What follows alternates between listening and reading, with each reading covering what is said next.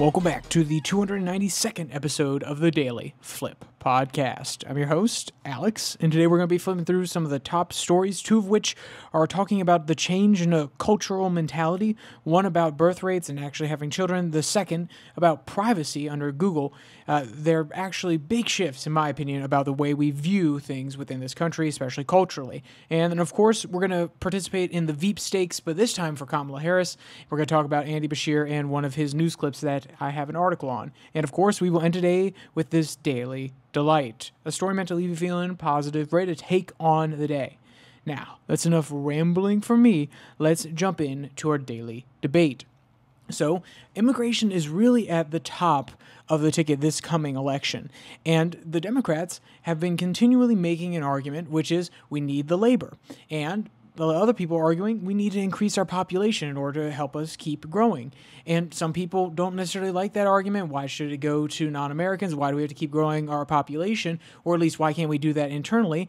And there's always the conversation about the fact that the natural-born U.S. citizen rate is dropping. We're having less and less kids. We're below replacement rate. Well, we have an article that actually delves into the mindset of a lot of different people on this coming from the Wall Street Journal today. I want to know your opinion before you hear what they have to say.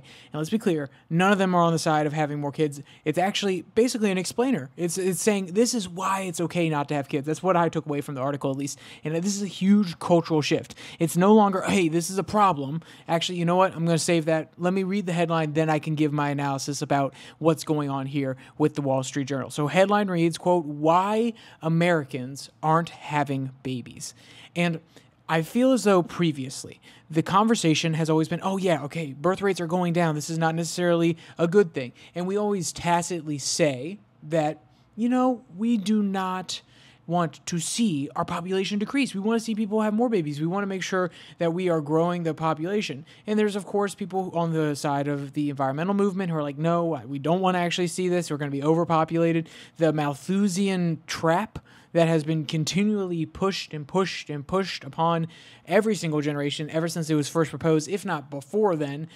It's this idea that we have finite resources here on this planet, which is most definitely true. And it's always that the human population will outstrip those resources. This time, it's the existential dread, which in the previous example, the Malthusian trap, was the outstripping of resources.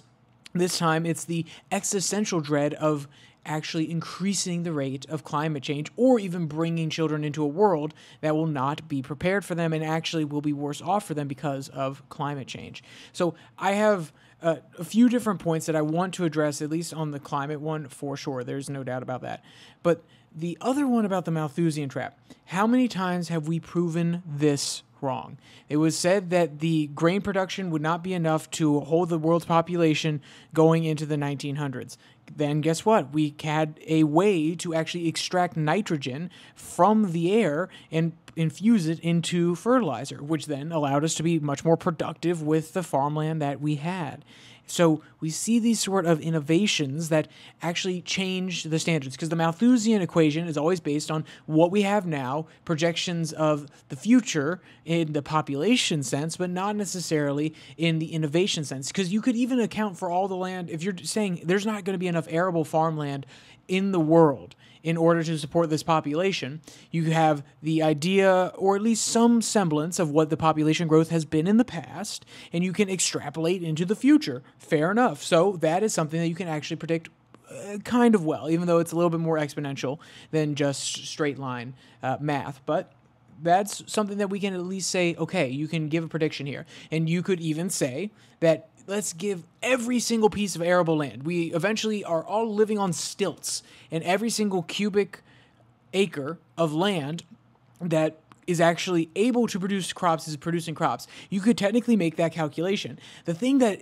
never gets included in this calculation, in this formula, is the fact that there is innovation, because we don't know in 20 years if we'll have a new fertilizer that allows us to use that same cubic acre that would have been producing 100 bushels of grain now could actually produce 150 bushels of grain in the future. And that changes the math equation. So it takes everything at a constant, meaning that all things hold equal essentially, or at least the change in the human growth rate holds the same, because you would argue, well, that's not the same human population when you're trying to actually figure out whether or not you'll be able to sustain a population on the resources that you have.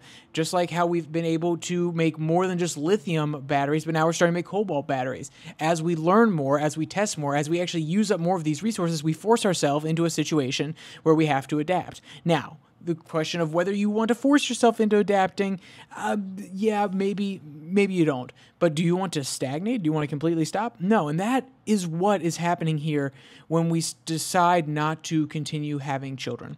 When we just say that, no, the future is so abysmal, and this is not everybody in this article, but there are definitely a few people in this article, and it is a widespread, even I at one point in my life had said that I don't want to bring a child into this world with the economic actually, because I was at that point, I was not loving the Fed and the economic system within the United States, but also with the ecological damage that we are doing and how crazy this world is. I don't want to bring a kid into that. Even I fell for that.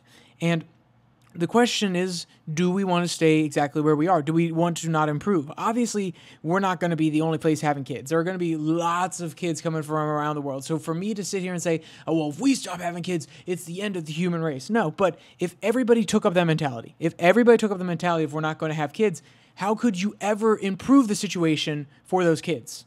So do you understand what I mean by that? Which is, you say, oh, the situation is terrible. We don't want to have kids because we don't want to force them into it. But you're also not giving birth to the generation, to the people who have access to more information now than ever before, who are continually getting smarter because of the internet, because of our advanced knowledge in all these different areas, who would actually be able to innovate as we have more years upon years of research. Because guess what? If you're 40 right now, which is a good chunk of a lot of these people, and you're saying, well, yeah, I'm not even going to try to have kids anymore, by the time you're 80, that's 40 years of research. Say you pass away then. That's not that much. That's not that much to really understand the advanced climate that we have. We've been trying it for almost 80 plus years, and we have some insights, but not the most. And to cut it off there and say, well, you know, I'm not even going to bring a child into this world who could extend that timeline another 20, 40 years, that they could actually find a solution or an innovation or a way to at least cope with these sort of situations. You are pretending as though, one, you know the conclusion, but two, that all things are holding constant. And that is not how we should look at existence. We should look at existence as prospering, moving forward, and getting better, and striving to be the best. We will never be the best. We are inherently flawed. We cannot be perfect because we are not from a perfect world, at least in my opinion. But that doesn't mean we can't keep striving to make it better. I don't think we'll ever reach utopia, but we can always keep aiming for it, because otherwise, if you don't believe in a higher power spiritually, then what are you aiming for within this life? To be contented, to be happy? That's fair enough. Even some people in this article actually have that perspective. Well, having a child would get in the way of my career prospects, or we have more time to think about ourselves when the couple sit down for an interview. And these are all great points. It begs the question, though, what is your meaning? Is your meaning to just exist, to just drift along? Do you want to make sure that the human race prospers? Even if you don't believe in a God, you could still have that argument, and it'd be pretty noble, in my opinion. So this is maybe a deeper question about a sense of meaning that we are lacking here in the United States, or, you know, in the West in general, because guess what? The West is also having this crisis. They actually had it before us, and I've had this conversation many times with a family member of mine who is very passionate that we need to really look at the resources that we're expending and that we need to be careful with the resources that we have. And I keep saying to her, I understand where you're coming from, but remember, we're going to see a decline in birth rates, and it's not just here in the United States. As every single country becomes more economically powerful, as there is more economic opportunity for women, as women become more educated, we see declining birth rates. And guess what? That's fine if it's declining birth rates in one part of the world and increasing in the other. Maybe they'll level themselves out. But if everybody gets to the point where we're all saying, hey, we're contented, we want to worry about ourselves, we don't want to worry about the next generation, we don't want to worry about our kids, we don't want to provide life in this world, we don't want to have a semblance of happiness derived from something that is not our own personal happiness, but maybe the sacrifice, the love that you feel for your child. Then again, you could feel that for another person, so that's fair enough.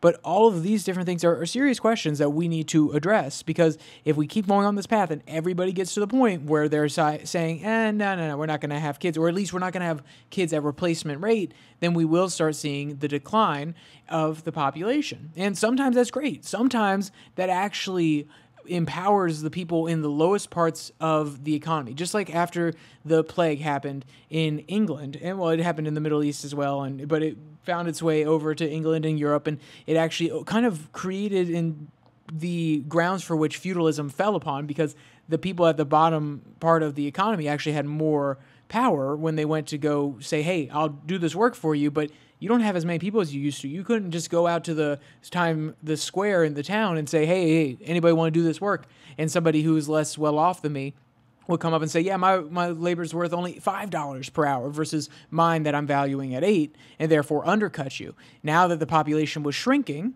and there was less supply of workers, the power of those individuals went up in the marketplace, and it kind of led to the destruction of feudalism. So you could make an argument that it's actually a good thing. It's kind of a cycle. It's going to create a mass middle and lower class rising in the economic stratum.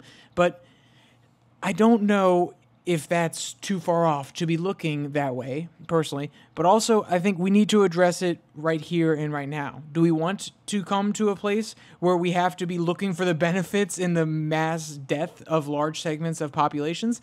No, not personally. So let's jump into one of the first quotes from one of the actual people that they interviewed. Quote, "To be a human being for most people meant to have a child," says Anastasia Berg, co-author with Rachel Wiseman of a new book, What Are Children For? On Ambivalence and Choice. Quote, "You didn't think about how much it would cost. It was taken for granted," she says. And this is another great point. And honestly, I have not read this book. I kind of want to go out and buy it. I'm not going to lie to you, because she brings up a really great point. Beyond just the existential dread factors, there are increasing amounts of cost to raising children. Now, there have been interesting counter arguments here, which is maybe the fundamental costs have gone up, but they're stayed relatively even with inflation. This is an argument from a few different people who actually are for more higher birth rates and having more children. And they would argue that the other increase in cost is just people raising the standards of what they need to provide their children, which, as we develop as an economy, as there's more money be thrown around and you go up the economic stratum a little bit, you kind of go up that ladder, sure, yeah, you're going to be willing to throw around a little bit more money to make sure your children succeed, but then it actually increases the amount of demand for it, therefore increasing the price of some of these things as well. So it's a very interesting way to break it down. But I do want to tell one personal story from here, because I found it I found it very, very interesting. So here is one of the quotes from one of the couples that sat down, and they're from Louisiana. Quote, "Beth Davis loves her niece and nephew." This is the beginning of it, and we're going to skip on down to the quote. Quote, "People told me when I was younger, oh, you'll grow into it. You'll develop those feelings. You'll want to start a family." And that just didn't happen, says Enfield, a creative director. This is the gentleman. "They moved to New Orleans a year ago in search of the city's joie de vivre and other childless millennials. With a combined income of $280,000, the couple is able to put about $4,500 a month towards what they hope will be a mid-50s retirement. Another $2,600 pays rent on a sprawling Creole townhouse. The remaining $8,000 or so, much of which they assume would have been eaten up by children rearing, goes primarily toward their lives." And it's a very, how should I say? It's a very me-centric way of looking at it. And they even say that, which is, we want to focus on ourselves. We want to be able to give more love to each other. And that's honorable. That really is. And if you can be contented and happy with each other, great. But I don't know if this is a long-term path towards a happy nation. one that is so focused on its current existence, on its own prospering, and not looking towards the future. Because not only is that not good culturally in general, in my opinion, I'll give you specifics. If you're a nation that's worried about your own survival in the now and you're not worried about the future, are you building companies that will succeed now and give you your paycheck until you're gone? Are you building companies that you can pass off to your children? Are you building economic structures that will actually benefit your children, your grandchildren? Basically, children, grandchildren, these ties that bind us to the nation, because guess what? Are you going to leave, if you genuinely care about your child, are you going to leave the house that you have in the worst position possible? Or are you going to leave it with $100,000 of line of credit taken out on the mortgage? So basically, when your child sells it because you pass away, they get nothing of it. You're going to try to be as responsible as possible. Obviously, people are put in hard situations, but if you can, you're probably not going to do that because you want your children to be better off than you were. You want them to be able to succeed. And being invested in the future of this nation, it can happen without. If you love the ideals of this country, you can be invested in this country without children. I can tell you now, children are an easier mechanism to get there because, like I said, if you want your child to actually have a stable home, you're going to be out there either working your butt off to prepare them to change their home and make it stable, or you're going to be out there working your butt off to keep it a stable place so that they can grow up happy, healthy, and maybe even be better off than you.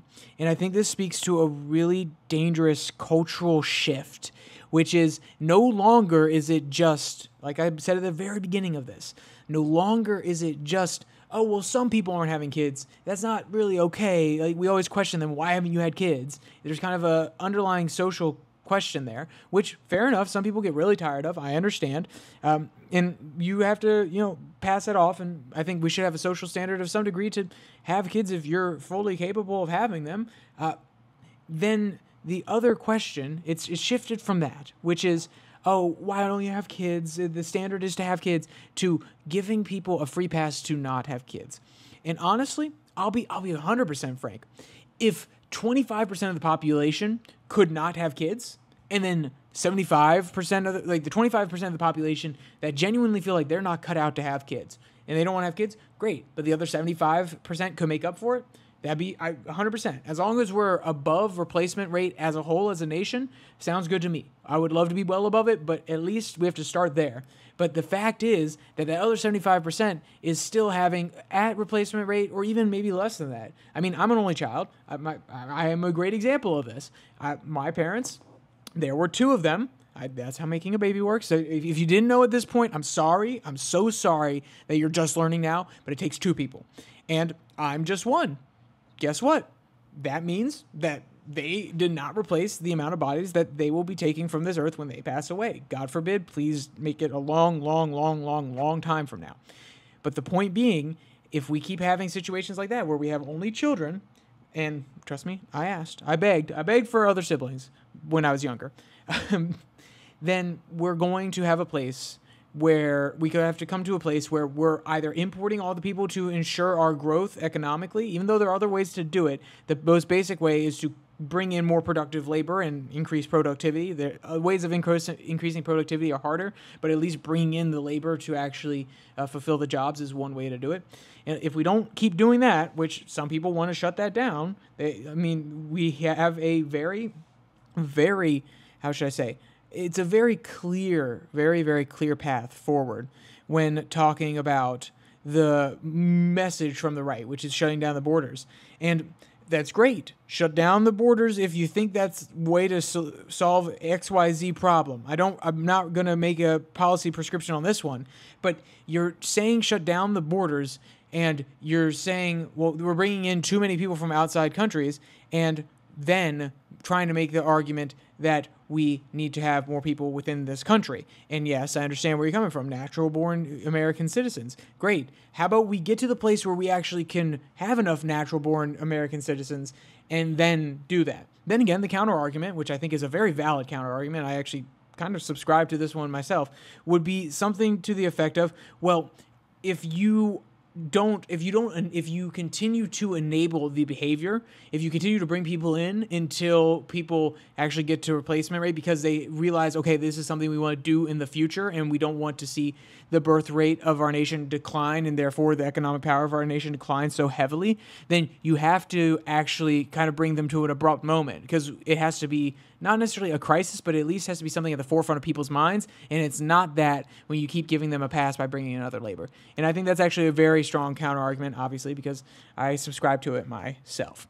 All right. So with that out of the way, we just went through that article from the Wall Street Journal. We also have another one, which is a little bit shorter. And this one comes from them with the headline, Google is keeping cookies in Chrome after all. So if you remember, in 2022, they announced that they're working on a big project in order to limit the cookies that websites would be able to keep when going through Google services. And some people said, this is great. Look at this. More privacy. Yes, no, you can't just keep tracking my information. And then all the other advertisers and people that were more aware with the ad space said, okay, yeah, I understand that sounds good, but how are we going to get all this information about the users and so on and so forth? And then Google basically said, well, through our ad software, since they're opting into using our search engine, we could still have some sort of data analytics and make sure your ads get to the right people. So the argument was from the ad buyers, so basically you're strengthening your own position in the marketplace and demanding that we use your tools in order to actually sell our ads rather than using third-party tools that wouldn't necessarily be able to access the same information that your tools would be able to. And Google, after about 2 years now, said, yeah, we're kind of pulling back. Yeah, there's been a bit of a revolution, a little bit of a revolt. So let me go back here and read one of the first few sentences. Quote, Google first announced its intention to kill cookies, the technology that logs the activity of internet users across the websites so advertisers can target them with relevant ads and track their effectiveness in 2020. It said it would phase them out by 2022. So that's when they were supposed to start doing it. The plan had been issued at this point. They were actually coming to fruition on how to do it. But then they hit a little bit of a snag. Quote, in April, the Wall Street Journal reported that the British government's Information Commissioner Office would issue a report criticizing Google's proposed replacement technology as deeply flawed. A few days later, Google said it would delay cookies expiration beyond the last announced target date of the end of this year. So why is this important? You're asking yourself, Alex, you said at the beginning this is culturally important, because this is crucially culturally important.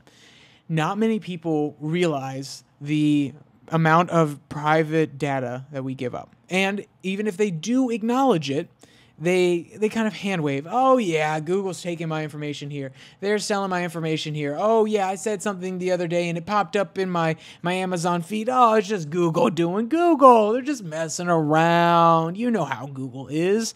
And this move, which really went underneath the radar, was an actual move ahead. There was obviously some people out there advocating for it for a long time, but the mass public really didn't care. They were not aware of this. And this was Google jumping ahead and saying, hey, this is something of the future that we want to care about. And also it was a shrewd business plan on their part because it would make people more reliant on their services.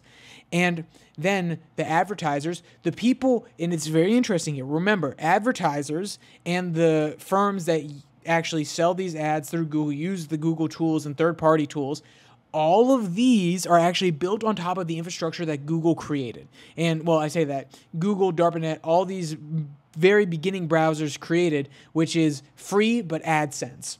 So Google actually created this own system in order to benefit so that you could go on there for free and then they could still make money off of it. And now there are so many people financially dependent on it that they can't even change it for the betterment of the people who the service is meant for. They can't even do it to protect our data as customers. This is huge. This really does show that we as customers have to revolt just as loud, just as violently as the people who are on the ad agency side. And I advise you, I beg you, download something like a DuckDuckGo as an extension for your Chrome. Download something like a Brave. Make sure you double check the vetting. You vet all of these. You may think, oh, Opera. Opera's technically owned by a Chinese company now, so they could actually take your data into China. Technically, they say they don't, but technically they could, because every company that operates within China has to comply with the CCP. So there are a whole bunch of these other options out there that don't just send your data off to third parties, or at least you can make them. You can say, okay, yeah, you can send them to certain people, and then you can turn them off completely, and you can say, no, you can't send it anyway. Or even Brave. Brave says, actually, we'll pay you. We'll give you like little bits of cryptocurrency. I stopped actually checking my wallet there a long time ago. I probably should keep doing it, because honestly, I use that thing all the time now, and I would probably have a few little tokens that are saved up there. But then you can actually pay those companies in those tokens as well. So you get paid for your advertising dollars, and then you can just give it right back if you don't actually care about it and you don't want to redeem it. So these sort of options are out there, and we as consumers have to say to Google, if you won't do it yourselves, we've had a little bit of hope. We believed in the better angels. You proved us wrong. Now we're coming for you. Because at the end of the day, government coming in and saying we have a digital bill of rights, while I think it's an interesting solution, while I did an episode on it quite some time ago, how there are certain rights that we need to ensure that are in place when going into this new VR, AR world, we need to realize it's the government. The government's not going to be able to do everything, and we as consumers have to speak, because guess what? It's the money that's talking right now that's keeping Google from doing this, so we have to show them there's a little bit something else going on our end. There's a little bit more oomph in our buyer power, and not use them. Now, am I saying that's actually going to happen? Am I saying this podcast is going to deeply change that? No, because also this is posted on YouTube, which is owned by Google. So I understand there is a long way to go, but if you want to be a part of it, if you want to start the process, if you want to create the financial incentives outside of Google, maybe you should consider going and downloading some of these other places. Stop using Google for all the traffic that you can. I understand there are some things that just don't show up unless they're on Google, but for the most part, you can find almost any information you need if you want to put in like an extra 5 seconds. I know it's not convenient, but if you really care about this and you want to show Google, hey, you are not just the only girlfriend in my life. You know, I'm seeing some other people. Okay, you don't have all that control over me. You know, give me a little bit of space and respect me a little bit more. Then there you go. And I don't think that's actually a way to go about dating. Please do not do that. Respect anybody that you're intimately involved with. But okay, that's enough on that one. Remember, we are the power that we want to see in the free market. Restrain your dollars, keep them from going to those places. Even get ad blockers, or get pop-up blockers, or get cookie blockers. Technically, cookie blockers are harder to do. Read every single cookie setting and try to turn them off so people can't just mine your data, and they can only use functional cookies, which even then are still mining your data to some degree. But, you know, at least limit what they can get from you and show them that, hey, we care and we're not just going to fall for the defaults that they set for us. So this is our last article that comes from, let me see here, the Daily Beast. The headline reads, Andy Beshar and Roy Cooper audition live to be Harris VP. And I'll be honest, I saw this video and I kind of giggled. I'm not going to lie. So Andy Beshar, for those of you who don't know, he's the governor of Kentucky. He's about 46-year-old. He is a blue governor in a state that voted red for Donald Trump, who had a supermajority of Republicans in the House and Senate. And basically, he tried to veto things, and they just kept overpowering him. So anything that actually happened during his first term, not anything. There are some things where he did approve it, but there's like two bills, I believe, 3 bills. I need to go back and double check that. It's been a while since I actually looked at the bills that he passed. But the point being, a lot of them just skipped right over him because of the overpowering of the veto by the supermajority in the Kentucky House and Senate. And guess what? He's going to take claim for it. He's going to say, oh, I did all these things, but all of them, most of them, that couldn't be done through executive order, just went straight over him through the legislator operating in Kentucky. So don't believe that one. I lived in Kentucky. I was in the circles that were running around. I literally lived in the Capitol. Now, did I go over there and petition any people? No, I wasn't on the ground wearing a suit every day. But I can tell you now, anyone that knows anything about Kentucky is the fact that Bashir's legacy is basically built off of his father's name, and while he could use this as a stepping stool into the broader politics of the United States, I have a hard time believing that this is something that he'll actually be able to pull off.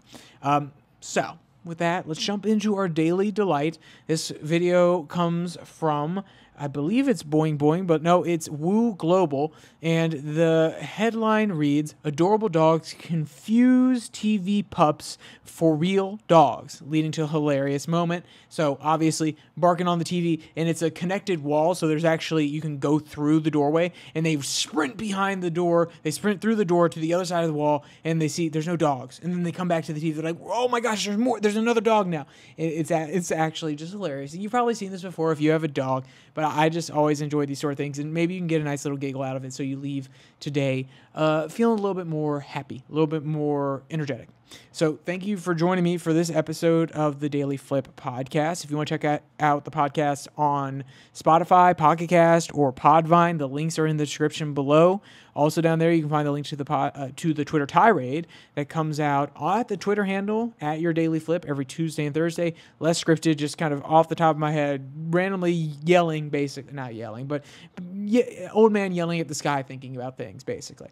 Also, if you did get this far, I probably should have made a disclaimer at the very beginning. I am in a completely different location, which means the audio settings are different, and I'm going to try to fiddle with them and actually make a new preset that fixes some of the humdrum from the air conditioner that's right behind me. But I'm sorry if it doesn't sound up to its normal quality. So, with all that said, there's only one more thing to say.